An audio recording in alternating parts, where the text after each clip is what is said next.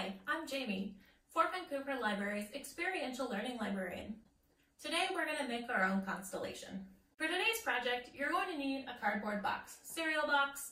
You can repurpose your puppet theater or your luminary if that's what you want to do, or find a new box, whatever you want to do. You're going to need some dark paper.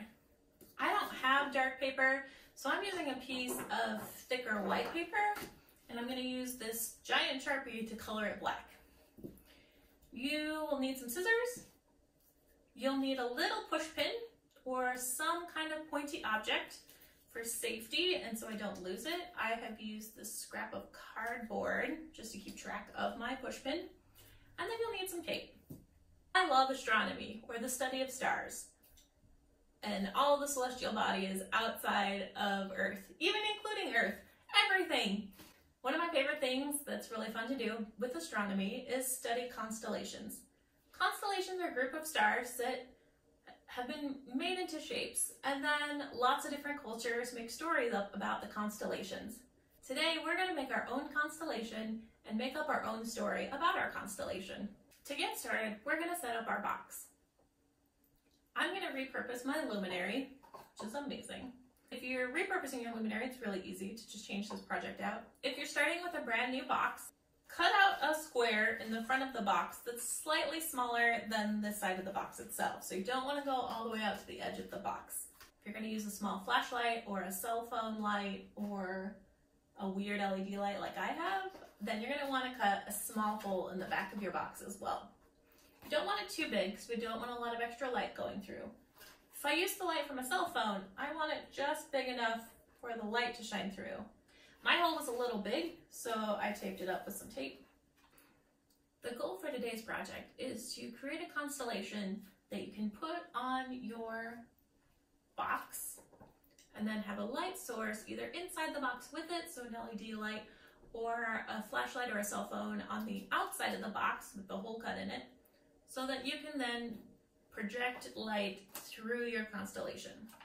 To start your constellation, if you have dark cardstock or construction paper or something that's a dark color, you can skip this step.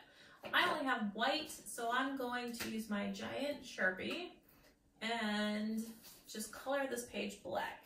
I don't need to color the whole page black, I just need a piece of paper big enough to fit on the outside of my box here. So I'm going to kind of eyeball it. We're going to tape it to the outside of the box so it can be slightly larger than the screen that we used.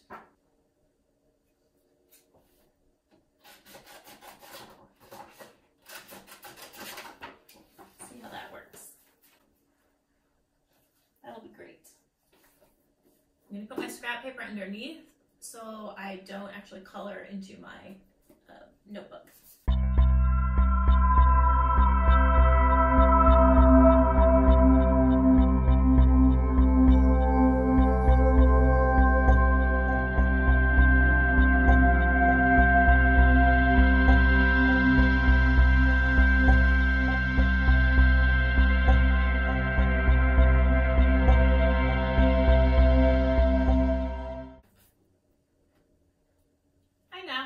Dark piece of paper. Amazingly, I didn't get that much marker on myself. We're going to use a push pin or some sort of vaguely pointy object to make holes into the paper in the form of a constellation. To poke holes in this, you might want to have a scrap piece of cardboard underneath. I'm going to try and keep my constellation as centered as possible on the paper so that I make sure it has really good light coverage when it's on the box. If you're having trouble getting started, you can always start with the constellation you do know. I'm going to do the Big Dipper. Now it has a star on the end of the handle, has another star for the handle, and then it has a third star where the handle meets the bucket on the Big Dipper. And then there are stars to indicate the three other corners of the pot on the Big Dipper. You can poke your holes through, and once you have them started, go back in with your pin and just make the holes a little bit more defined.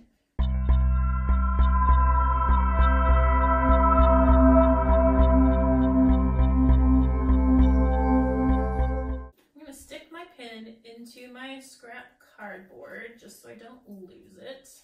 So I've sealed up everything on my box just so that there's a hole in the back that I can shine my light through, and then the screen in the front.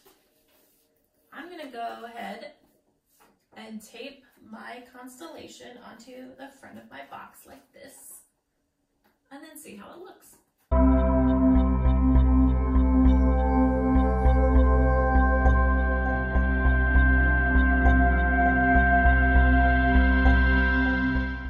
I've taped the black piece of paper onto the front of my box. Now we're going to test it out with a light source.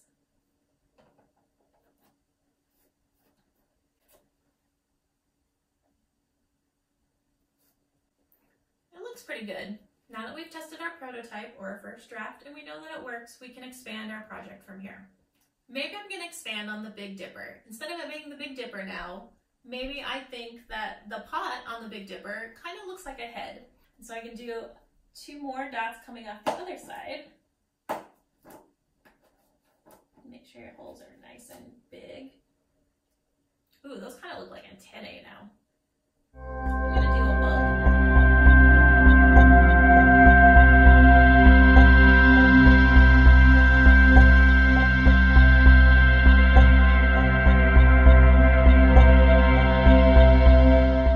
Now I have a bug constellation. The only one of its kind. You may not be able to see it, but I know it's there. Another way that you can make this project more challenging is to poke a whole bunch of holes into this box. Not too many because you don't want your paper to fall apart, but poke several. Or even with the existing holes I have here, how many different shapes can I make out of the existing holes? How many different constellations do I see in one set of holes? Which is really fun and challenging. Something else you can do is take a white marker or a gel pen and trace out the different shapes. Have fun and keep making. We hope to see you at the library soon. Until then, the library's website has a lot of great resources. www.fvrl.org. See ya!